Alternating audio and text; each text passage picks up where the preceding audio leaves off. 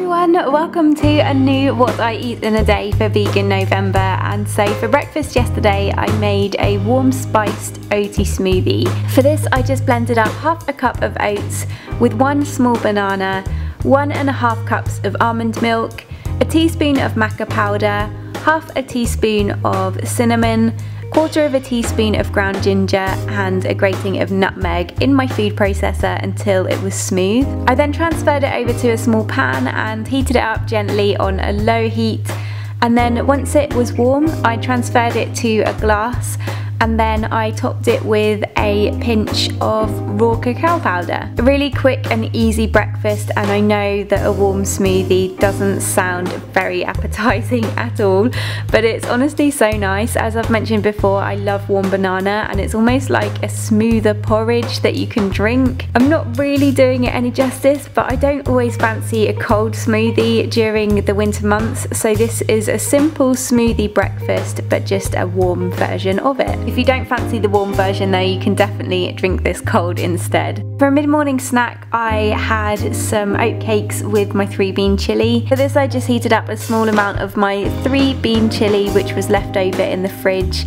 and then I took 3 of my oatcakes. Once the chilli was warm I then topped the oatcakes with it, added on a sprinkle of nutritional yeast and some chopped spring onions. I'll have the recipe below to my original oatcakes, though for these I had replaced the pumpkin seeds with onion flakes. I'd already made these, but if you'd like to see a recipe in a video then let me know. They're so quick and easy to make and I have them as snacks all the time with all kinds of spreads and dips and leftovers like this. It's a great way to use them up. For lunch I made some fajita loaded garlic wedges. I first preheated my oven to 180 degrees Celsius, and then I took 1 large potato, I cut that up into wedges, I placed those on a lined baking tray, drizzled over 1 teaspoon of olive oil, and then seasoned them with 1 teaspoon of garlic powder, salt and black pepper, and I popped them in the oven for around 25 minutes. In that time I made some fajita vegetables by first slicing up 1 white onion,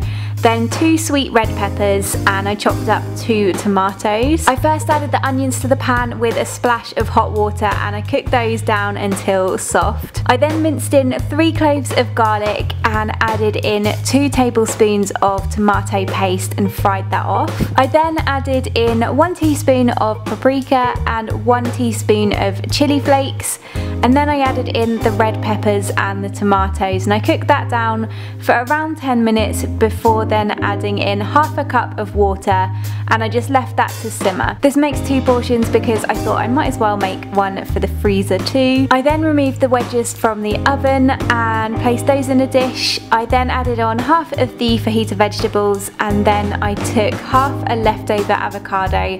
I mashed that up in its shell and added that on top. I find that these make such simple, affordable meals, be it lunch or dinner, and I love doing loaded fries or wedges. I also make them with my 3 bean chilli on top, or baked beans, my nacho cheese sauce. You can totally get creative and come up with different combinations to go on the fries. And as I say, I froze the other half of the fajita mix, so you could have this in wraps with salsa, guacamole and sour cream.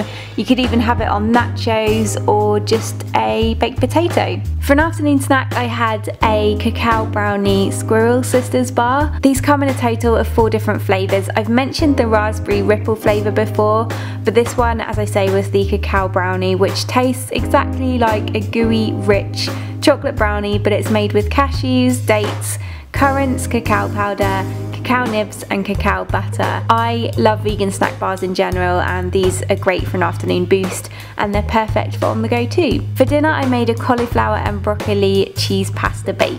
I first heated my oven to 180 degrees Celsius, and for this I took half a cauliflower and I cut that up into florets. I then placed those in a pan of boiling water with half a head of broccoli florets I had left over in the fridge, and I cooked those covered for around 5 minutes, so they still had a little bit of a crunch to them. I then drained those off and set them to the side, and then I filled the pan up again with boiling water, added in some salt, and then I added in 1.5 cups of whole wheat penne pasta and I let that cook for around 8 minutes. In that time I took some of my pre-made cheese sauce, added that to a small pan. I'll have the recipe for this below, but I also added in half a teaspoon of turmeric and half a teaspoon of mustard powder. I just kept stirring that until it had warmed through.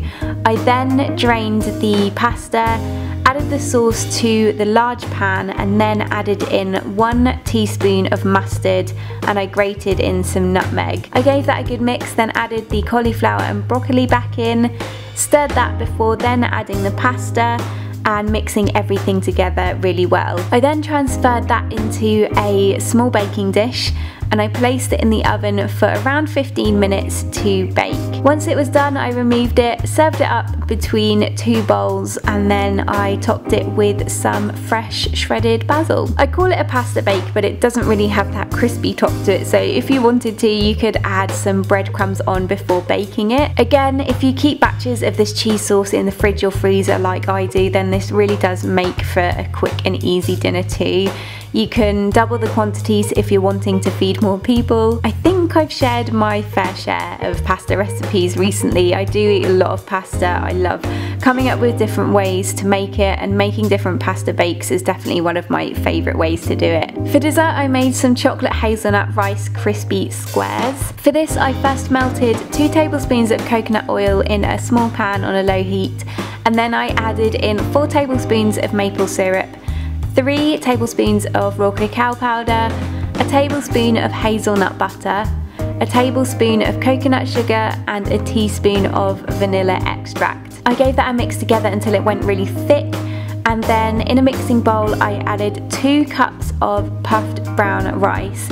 Then I took the chocolate sauce and poured that in over the top, gave that a really good mix together, and then I tipped it into a lined bread tin, pressed it down with my spatula, and then I placed that in the freezer to set for 30 minutes. I then removed it, sliced it up into little squares, and we had 2 each as a dessert.